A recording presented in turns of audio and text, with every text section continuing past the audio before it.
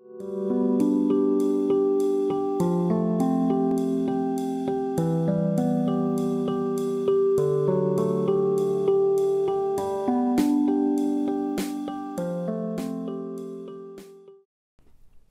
item is United Nations and Traditional Conflict Resolution. United Nations and Indigenous Peoples. I want to invite Mr. Broddi, who is from the Secretariat of the Office for Indigenous Peoples Issues.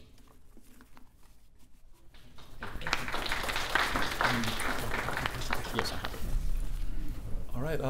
Good morning, everybody. It's a pleasure to be here, and it's a privilege to follow such an enlightening and thought-provoking lecture from Dr. Uwezi. It's really appreciated. To be honest, when I first was asked to come here, I wasn't exactly sure how to approach this, because I work, and I'll go through a little bit about the work that the United Nations does with indigenous peoples. But I just, having listened to this right now, there's a lot of overlaps between what he was talking about and the work that we do. So I'm going to try to be brief, because I know I only have 20 minutes, so I'm just going to make sure I have the time here. So I work at the United Nations on the rights and well-being of indigenous peoples. So who are the indigenous peoples of the world, first of all? It's actually one of the more complicated questions that we deal with, because the term indigenous has not been agreed upon internationally. So there is no universal or agreed upon definition of the term indigenous. And I'm also going to, as we go through this, you'll get a sense of who the indigenous peoples are by the photographs. So right there we have Mr. Tararahu Sid Hill, who is a leader of the Onondaga Nation, and who are invited to open, when we have major meetings at the United Nations, in recognition of the original peoples of this land, we invite them to open the meeting. So he comes and speaks in the Onondaga language, brings his own interpreter, and then the other UN interpreters pick up from that. So he opens the meetings that we have. So there are estimated to be approximately 370 million indigenous peoples in the world. That's approximately 5% of the global population in about 90 countries. Again, even though we don't have a formal definition, there is a general understanding that these are people that are culturally, linguistically, ethnically, racially distinct from the dominant group in the territory, in the country. They usually have an experience of colonization, or of displacement, or of being politically marginalized, outside of the corridors of power, often also geographically marginalized, speak a different language, often a different religion as well. So this is very clear in the terms of the Americas, for example. You have the white European settlers coming in, and then you have the Native American population. Same goes for most of the Pacific as well, Australia, New Zealand, and so on, Hawaii. Also in the north, you have the Inuit people. In the Arctic, for example, we have the Samis in the north and northern Europe. It's a little bit more complicated when it comes to most of Africa and Asia. But there is, usually at the country level, there is a general understanding of who we're talking about. Often in Africa, we're talking about people of nomadic and hunter-gatherer lifestyles. The people that were not present during the post-colonial period when the new states were being established after independence, who were there, out there in their land, living their usual life. They were not often involved, they were maybe not invited, sometimes not even aware of the process of the establishment of the new states. And a similar experience for many of Asian countries as well.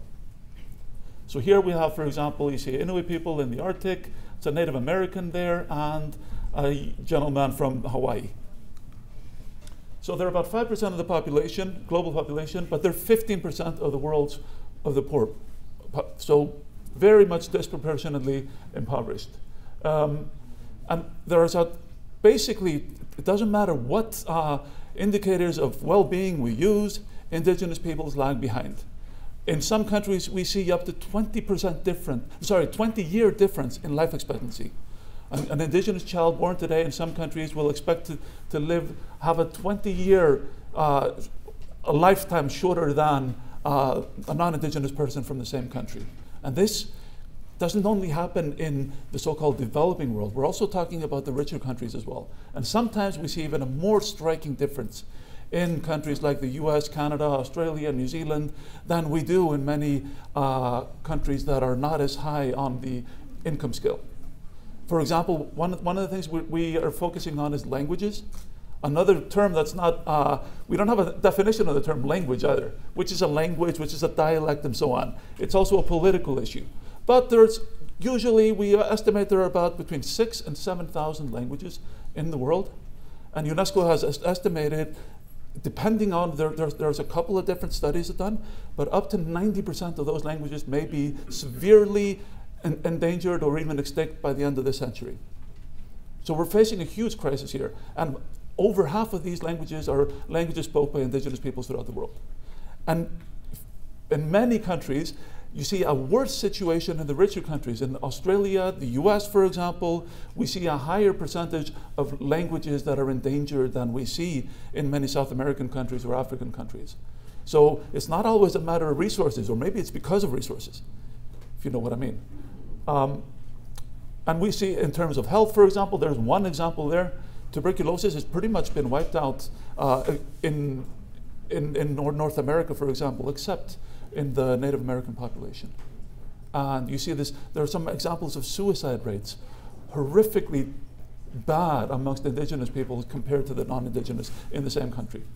So basically, without it, very, very few exceptions, we see indigenous peoples behind the non-indigenous peoples within their territories. So, what are some of the issues that indigenous peoples throughout the world are dealing with? A lot of this has to do with conflict over lands and territories. Indigenous peoples' traditional ownership of their territories is very, very frequently not recognized. And even when it's recognized, when you discover gold, when you discover natural resources and so on, there are far too often ways, legal or non-legal, or sort of gray area, to displace people, to get those natural resources without the consent of the indigenous peoples there. We see major threats to their traditional livelihoods. There's a displacement often linked with this never-ending thirst for natural resources. And we see marginalization, like I mentioned earlier. Here you see, these are ladies from the Andes in Bolivia, and there's an indigenous representative, an Aboriginal man from Australia speaking at the UN. So one of the major challenges we deal with is the lack of political will to address the situation of indigenous peoples. Many member states are very well, acutely aware of the situation of indigenous peoples and what I mentioned earlier. But when you are talking about natural resources, when you're talking about then major political and financial interests that are basically in the real politics, in the real world, more important than the rights of indigenous peoples, sadly. They're often also seen as a threat to national cohesion, development, sovereignty, because they speak a different language, because they have a vision of development that is different to that of the state, because they claim the right to self-determination, which I'll go into a little bit more detail in a while. They're seen as a threat to national cohesion. They're seen as a potential secession movement, for example. So then there's a fear of recognizing too much the rights of these people. Let's keep them under control. Let's keep them marginalized, because if they start really advancing these rights of self-determination, what can that do to our national unity? You see the power dynamics that I mentioned earlier. And there's also a lack of understanding. We see this not only amongst non-indigenous peoples, but also amongst indigenous peoples themselves. And I'm going to go into this a little bit now. There are international norms and standards that recognize the rights of indigenous peoples, but a lot of people are not aware of those. And the most important one is the Declaration on the Rights of Indigenous Peoples. It was adopted by the General Assembly at the UN in 2007. After approximately 25 years of negotiations between indigenous peoples and member states. So a little bit of the history there. Indigenous peoples were not on the agenda when we had the establishment of the League of Nations that in the 1920s, and then we had the UN in the post-World War period established, when we had all these UN agencies, UNESCO that deal with culture and science, UNICEF that deals with the rights of children, UNDP who work with governments in development issues, all of these different UN agencies that are working in the developing world right now, when they were established, Indigenous peoples were not on the agenda. Indigenous people were actively fighting for the rights at the country level at home, but not at the international level. That didn't really happen until the 70s and 80s, and very much influenced by the civil rights movement here in the US, by women's empowerment organizations, by the social movements that we saw in the 20th century, and Indigenous peoples are a part of that. But they became more active in the 70s and especially in the 1980s at the international level, with the experience of the frustration of advocating for the rights at home, but not really advancing as far as their ambitions were, and just not advancing at all sometimes. And often with some very serious human rights violations happening at home. Then think about it. We're talking about this at a period when most of a big deal of Latin America was under military dictatorship, for example. This is the reality where people are coming from. You had a civil war in Guatemala, for example, which was basically a civil war involving Indigenous peoples, and the mass atrocities committed by the army against the Maya and Indigenous peoples of Guatemala, and so on. There are many other examples of this. So this is the reality where people are coming from when they're coming to the UN to advance their rights. They're saying, our countries that are supposed to represent us are not doing so. They're not recognizing our rights. We are going to do this at the international level. This took about 25 years until finally in 2007, the UN adopted the Declaration on the Rights of Indigenous Peoples. At the time, it was somewhat well known that 4 countries voted. Usually with the GA, when we have resolutions on the rights of people, they are adopted by consensus.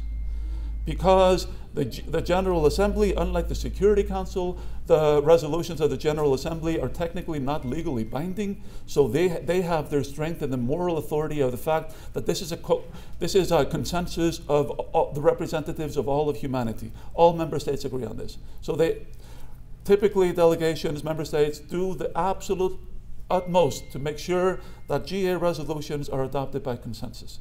This one, they couldn't reach consensus. There were 4 countries that voted against this. Does anyone know which those 4 countries were? Any idea? The United States, I think. US, Canada, Australia, and New Zealand. It's a big liberal. And I'm going to leave this up to you to say why, to think about why. However, since then, all 4 countries have come around, and now there is a universal recognition of the Declaration. That's been confirmed. So all 4 of them have done that. There is no doubt about this. And just to the question earlier, the fascinating question there about human rights versus cultural practices and traditional ways of doing things, I just want to reiterate. This is the Declaration on the Rights of Indigenous Peoples. We also, of course, have the Universal Declaration of Human Rights. I want to emphasize universal. Irrespective of whatever cultures we come from, we're from our home countries, and all of our cultures have things that we would like to improve on. The Declaration of Human Rights is universal. It applies to all of us in all of our countries. No exceptions. So we have the Declaration on the Rights of Indigenous Peoples. It galvanized the Indigenous movement. It recognizes a number of very important rights. The number one, the most important there is self-determination. Self-determination, however, in this context, is not the right to establish an independent state. It is the right to govern your local issues and to identify your own development, the right to establish educational curriculum, for example, to speak your own language, and to organize yourself in a way that makes sense to you as a people, not to establish an independent state. So it is not a threat to national unity in that sense. It recognizes the rights of people to their territories, and it introduced a very important principle there called free, prior, and informed consent. When you begin a development project, when you go into the territories of Indigenous peoples, you need to seek their free, that it shouldn't be coerced. Prior, it's before any project begins, before you begin conceptualizing the project, you work with them from day one. and informed, that they understand what's going on, that their representatives understand what's going on, that the project documents and so on are in a language that people understand. And then you can have their consent once speaking to their representatives and institutions. That is a right that's now recognized in the Declaration of the Rights of Indigenous Peoples. And these are two pictures taken from the time when the GA adopted the Declaration. And you can see the Indigenous representatives there celebrating that. So, like I mentioned earlier, as the Indigenous peoples were beginning to address the international community, as I mentioned earlier, the UN didn't really have any mechanisms for dealing with Indigenous peoples. So in 2000, the UN established the Permanent Forum on Indigenous Issues. And it is a body of 16 experts. 8 are nominated by governments, 8 nominated by Indigenous peoples themselves.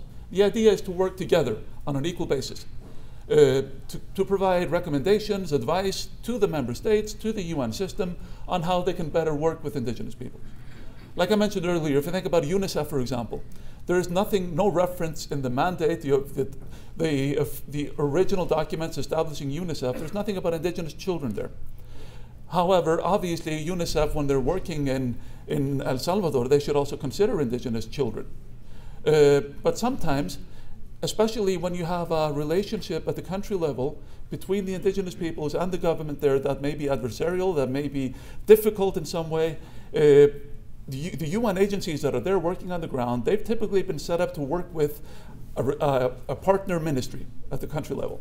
They've not been set up to work with Indigenous organizations.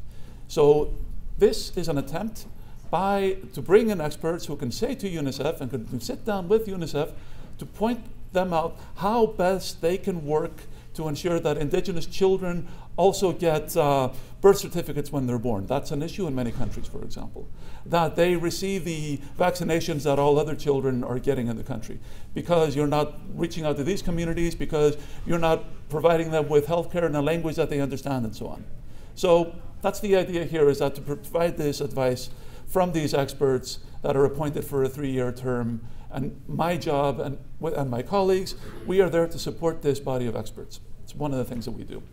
They're there to raise awareness. We're also there to, and then we organize these big meetings. So every year, typically in April or May, we have a 2-week meeting where the Permanent Forum, where the 16 members meet. And this meeting has become like an international parliament of Indigenous peoples. It's here in New York every year. This year it'll be on the 22nd of April until the 3rd of May, where we have up to 2,000 representatives from all over the world attending the UN to lobby the member states, to lobby the forum members to say, you need to write this recommendation. Because when the forum says something, it then becomes a part of an official documentation of recommendations that are going to the member states, to the UN country teams all over the world from UN headquarters. And they're there to network, for many of the same reasons you are gathered here today as well, to learn from each other, to advocate, and to strike up partnerships. So they meet there for 2 weeks every year. It is open to Indigenous peoples organizations from all over the world, to UN agencies, to member states, and to NGOs, non-Indigenous NGOs that have a consultative status with the Economic and Social Council. That's known as ECOSOC status. That is the mechanisms that NGOs use to engage with the UN. And very important to notice, all of this is free of charge. You don't pay anything to work with the UN. Here you see people participating at the sessions of the UN. A Maasai lady at the bottom there, and we have Russians from the Arctic with 2 Mexican ladies, Mexican Indigenous women. So these are the members of the forum there in the background. As I mentioned earlier, they meet once a year for 2 weeks, and these are the thematic areas that they're focusing on. In addition to those thematic areas, some of the main issues that I mentioned earlier, self-determination, lands is such a key element there. Because there is a lot of pressure, and we're seeing something that also resonates with what the professor was mentioning earlier, in terms of overall over the past century, we've seen a decrease in conflict all over the world, but there are some relatively recent trends that are worrying, And Indigenous peoples are seeing this in terms of pressures on their lands and territories, where we're seeing land, and often related to natural resource extraction, but also related to major agricultural, like huge agricultural plantations, where we have some of the biggest member states that are thinking about food security in the coming years. We're seeing a lot of pressure on territories in Eastern Africa, for example, for rice and soy plantations, where we have, I think it's mostly for Chinese and Indian corporations right now. They're thinking long-term of their own food security. They're investing in agriculture there, but this is having unforeseen consequences for Indigenous peoples and others in some of those countries. And just as an example of what's been happening there, there's an NGO that monitors human rights, the murders of human rights defenders. And here's the statistics of human rights defenders that are mainly focusing on environmental issues and Indigenous people's rights. And you can see the number, how it's risen since 2014 until the latest numbers for 2017, from 130 to 312. This is just documented instances. There are many more that are undocumented. But that's more than doubling in such a short period of time. And this is something to think about how we can address this. And this obviously, when you're seeing this can be a cause of major conflict if you're not respecting people's rights to be consulted adequately. You see then rising problems of conflict, of social conflict, of protests and so on, that end up costing the societies, that end up costing these outside corporations that are investing in these countries so much more than if you adequately and effectively actually just engage with people and consult with them at the local level. And you're seeing also a worrying trend of the use of legal matters, of criminalizing the activities of Indigenous peoples, of Indigenous activists, using anti-terror legislation to criminalize people that are fighting for their land rights, for example. So that is something we're seeing. We're seeing frivolous legislation where people are basically being forced to stop their activities because they can't afford to defend themselves in the courts anymore because of just extended lawsuits against them. So this is something that's a growing issue. And here we see a Sami lady and a Filipino human rights activist on the bottom, and these are young San men from Namibia up on top. The UN has also established the Office of the Special Rapporteur on the Rights of Indigenous Peoples. The current office holder is Victoria Tauli Corpus, who is an Indigenous woman from the Philippines. She responds to allegations of human rights violations. So this is some of the quiet diplomacy that the UN does. This is not public. She basically, when she gets information of allegations of human rights violations, and she then communicates with the governments and offers solutions and works with them in trying to address these issues. She engages in country visits, where I think she's right now actually in Ecuador, where the government invites her. She will visit Indigenous peoples in their communities, engage with human rights organizations, NGOs in general, as well as the UN country team and, of course, the various different government agencies. Following this country visit, then she makes a report with recommendations to the country, and then there's a process of follow-up with the country to see how the country is doing in implementing those recommendations that she makes. Typically, she does about 3 or 4 country visits a year. And then she does thematic reports as well. And then the third mechanism that the UN has set up is the expert mechanism on the rights of Indigenous peoples. It is a part of the Human Rights Council mechanism, one of the subsidiary bodies of the Human Rights Council. The Human Rights Council is based in Geneva mostly, where you have some of the treaty bodies. You know, you have these international treaties like the Convention on the Rights of the Child, the Convention to eliminate all forms of discrimination against women. And these treaty bodies, they follow up with the member states on their implementation of these treaties that they've signed up on and they've ratified, so they're legally bound to make sure that they're implementing these treaties. The Human Rights Council also has a number of these special mechanisms, and this is one of them. And so this is more like a think tank in many ways. They do reports, in-depth reports on a specific issue that is important to Indigenous peoples, and then that report goes into the UN system for follow-up. And then finally here, in 2014, we had the World Conference on Indigenous Peoples. This was an attempt for the member states to get together to make concrete commitments on how they're going to implement the Declaration on the Rights of Indigenous Peoples. From that, we have a system-wide action plan that is a specific action plan for the UN system on how the UN can and should work with Indigenous peoples and member states in implementing the Declaration. There is an attempt to increase the participation of Indigenous peoples at the United Nations. And one of the things that's happened since then is that we have 2019 is the International Year of Indigenous Languages.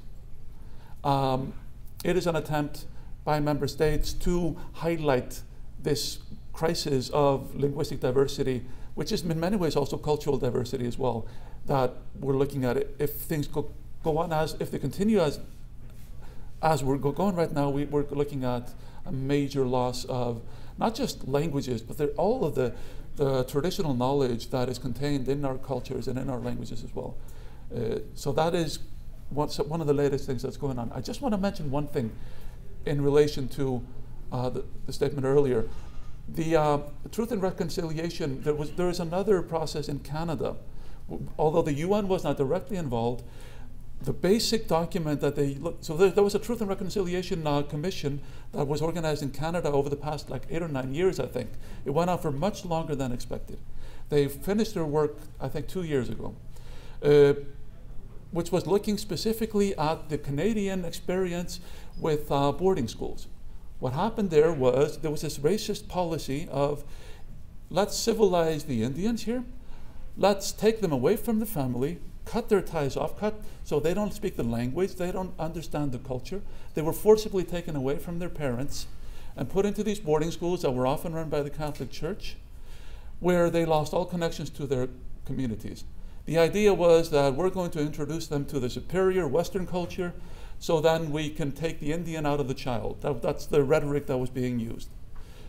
Basically, the result of this was a destruction of a culture, a destruction of an intergenerational trauma, basically, where children then were returned back to their communities as young adults and as adolescents who no longer spoke the language. They were taken away from their parents for years.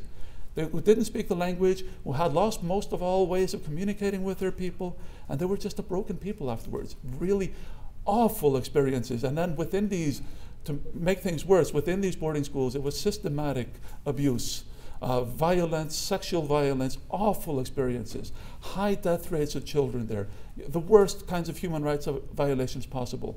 And this was a traumatic experience for thousands and thousands of Aboriginal children. And in many ways, indicative of the overall experience of Native peoples in this continent here. So they went through this extensive period of just, for the first few years, they completely underestimated how much people had a need to speak and testify to their experience.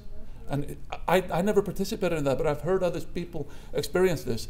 I cry every time I listen to people experiencing this, and when they're describing this. It is so shocking and so sad what happened there.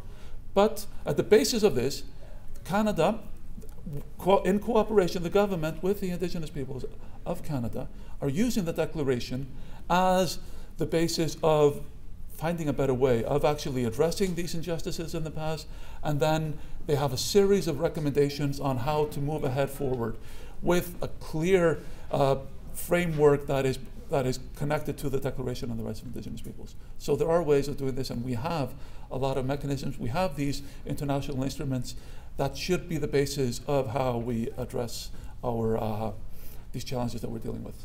So I think I'll leave it at that. Thank you.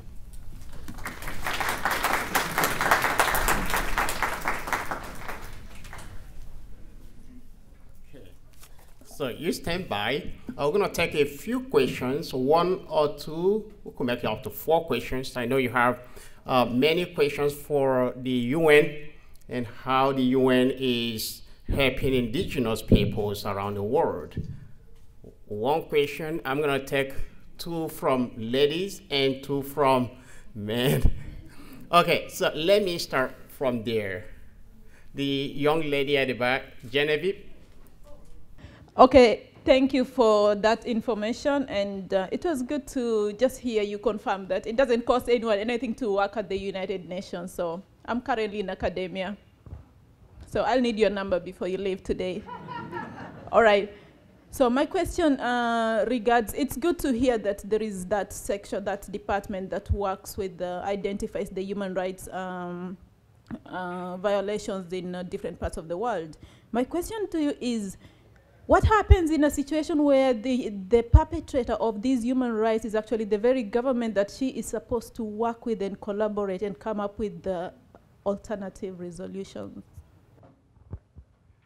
So you note that question. You're going to answer all the questions once. So I'm going to take all the questions if you could note them down. Thank you so much. First question is recognizing the indigenous people in this hall. The hall is getting too cold for us. So I haven't done that. I think the first problem is awareness for the indigenous people. Maybe those ones in Europe and America and most of these first world countries may have access to the UN. But for those of us who are from Africa, Nigeria, and other places, may have difficulties knowing much about the rights of indigenous people and how to access information. Most of the things you said here today are strange to most of us. We're hearing them for the first time about our rights. And also making it to the UN will be a challenge, because if you have to navigate through the forests or swamps of Nigeria, maybe going to the airport for the first time, you will definitely miss your way to the UN. So that is also a challenge. So finally, the ICERM has given some of us the opportunity to be here to listen to you. And we've come at a great cost, I would say, a great difficulty and cost. I don't know if there's any way the UN could partner with organizations such as this to allow indigenous people more easier access to protection of their rights and so on and so forth. Then on closing, I'm from Ijaw. My ethnic group is called Ijaw. And we are the oil and gas bearing people of Nigeria. We literally do not have land by the way the Nigerian government has appropriated the land with the laws. So we live with oil on top of oil. We don't have access to the oil wealth. And essentially, we should come to the UN and make this case heard and see how we can have back our resources and also develop. Thank you. Thank you. I will take your question. Thank you so much for this nice opportunity. I'm Dr. Sigurdarson Sagudya, Ugandan, representing Uganda and East Africa, working in Zanzibar University. On the 2nd of November 2017, I was here with a question to the United Nations. This question was regarding the way traditional leaders and religious leaders can be brought together with the United Nations to answer a number of questions that are causing violence on the world. Unfortunately, I went back with my question to East Africa. Now, I've come back with a possible answer that I don't know whether it will help, but I have to share it. As you check on the records of the United Nations, the daily expenditure, the United Nations was spending $6 billion per day. By November 2017, can this one be translated into peace? This one was spent on military engagements all over the world. The $6 billion, yet as you are explaining here, we can see 1/3 of the world's poorest people live in extreme violence, extreme poverty, I mean. Can this expenditure be converted into peaceful means, which work can be done by both ethnic and religious leaders together with the United Nations in order to reduce the problem. Thank you so much. Thank you. So last question for ladies. Here you are. Thank you very much. I am Dr. Grace Umezurike from Nigeria of Igbo extraction. When you were talking about the rights of the indigenous people, I heard you mention right to self-determination. And that got me thinking about what happened in the southeastern Nigeria sometime last year about the IPOB, indigenous people of Biafra, and the peaceful demonstration, stroke agitation. They were simply asking for referendum, and the genocide that followed by what they call the Python dance.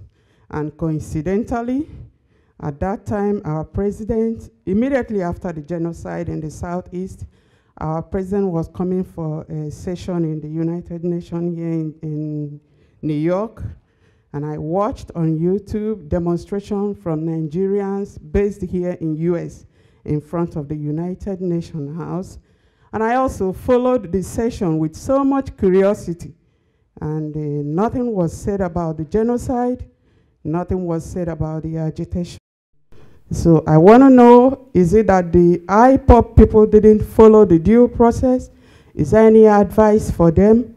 Or why has the United Nations decided to ignore both the genocide and the agitation of the IPOP? Thank you. Thank you. Mr. Broddi, I know you have other engagements at the UN later today, so if you could briefly respond to all your questions. Yeah, you're not giving me easy questions, but that's to be expected, and that's what I'm here for. I think in many ways, the first question and the last question are very much similar in the sense, what can the UN do when the perpetrators of human rights violations is the state? You mentioned that in general, you gave a specific example right now. And sadly, I have to say there is not a lot, because the UN was set up by member states. It's an organization of member states. I'm a civil servant that supports the work of the UN, which is the member states, all 193 of them. They work together, usually on the basis of consensus, which means the lowest common denominator. Whatever the US can agree with, as can Cuba, as can Venezuela, as can Uganda, and so on. The lowest common denominator for all these. That's how it works. And that leaves most of us unhappy, because we want to go further than whatever everybody can agree on. But that's the limits of multilateralism. And if somebody has a better idea, then we're open to it. But if we're going to have all member states together working like this, then we have to accept the limits of that. Now, what do you do then? Understanding that the UN is an organization of member states, and they have sovereignty over, they have territorial sovereignty over the territory that they control. That is also recognized in the UN Charter and in international law. So what can you do then? The UN has set up what I mentioned earlier. It is possible for NGOs, non-governmental actors, to participate at the UN to raise awareness of their issues. Obviously, there are things that you can do outside of the UN. I'm talking about within the UN. You know better than I do what you can do outside of the UN. So there is this. So there is this. If you Google this, and Basil has my contact information. If you need it, feel free to share it. So there is this thing called consultative status with the Economic and Social Council that allows NGOs to participate in some of the events of the United Nations. That's one. You can communicate with these various, so I mentioned the Special Rapporteur on the Rights of Indigenous Peoples. There are some 40-odd special rapporteurs in the UN system that look at the rights of housing, that look at, there's one specific one on human rights defenders, on a range of human rights issues that are set up to respond to allegations of human rights violations. And they do respond. Even though we don't read about it in the newspapers, that doesn't mean nothing is happening. Again, with the caveat that these states are sovereign entities. The UN cannot march into a country and say, we're going to tell you how to do things. I can't do that. We have to go on the basis of an invitation, which brings me to Uganda. My office has received an invitation from the government of Uganda to work with them on developing a action plan on the rights of indigenous peoples in Uganda. We're just beginning this work. And we are there working with the Ministry of Gender, Labor, and Social Affairs of the government of Uganda, because they have invited us. And there we are raising awareness. We're talking about the Declaration on the Rights of Indigenous Peoples. Because I think ultimately that's what makes a change, when we're talking with people and where the population overall knows and understands their rights. They're the best, much better advocates for their rights than I am from New York at headquarters of the UN. So these are some of the ways that we can do this from the UN perspective. And obviously the other one is to talk and to raise awareness amongst other member states. Because sometimes we see member states speaking about human rights violations happening in other countries. So that's another one that is often done. So lobbying, be effective lobbyists for your issues. That's what, that's why people come to the UN, not just to speak to their own countries, their own representatives, but also representatives of other countries. And one other thing, awareness, to the king there from Nigeria. Yes, natural resources it's often a curse because of the pressures that come from elsewhere on if there are natural resources on your territory. And that has an effect on whether the state often recognizes your rights to those territories. But in terms of participation at the UN and access to information and so on, there is a thing called the Voluntary Fund for Indigenous Peoples. The Voluntary Fund is a fund set up specifically for people to attend UN meetings that affect indigenous peoples. So it supports travel to these UN meetings. So Google Voluntary Fund Indigenous UN, you'll find it. And if not, talk to Basil, and Basil will talk to me. I think I've addressed military spending. I'm sorry, I can't. That's, again, that's all the member states. I think the 6 billion is not the United Nations. I think the 6 billion a day you're talking about is what each of the member states of the UN is spending globally. And I'm at a loss for words to say how to address that. I wish I had the answer. Thank you very much, Mr. Broddi. We're not going to leave you go back to the UN from ISERM without appreciating all the work you are doing with the indigenous people's issues. On behalf of the International Center for Ethno-Religious Mediation, on behalf of our members, board members, and all those who are here at this 5th conference, we want to offer this honorary award to you, Mr. Broddi, in recognition of your outstanding contributions of major significance to indigenous people's issues.